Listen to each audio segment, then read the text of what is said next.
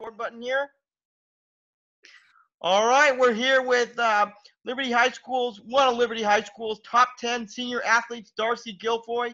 Darcy, just tell me, how does it feel to win this prestigious award?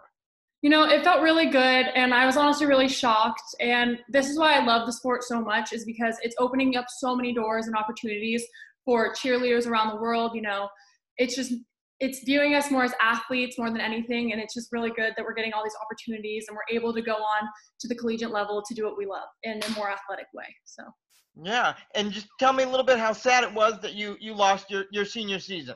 yeah, so it was really, I mean, it was the last thing we were expecting to happen. We were on fire before the season ended. Like, we were ready to go. I honestly believe we had what it takes to get us all the way to the state championship, you know, where we lost last year. We were runner-up by 1 point.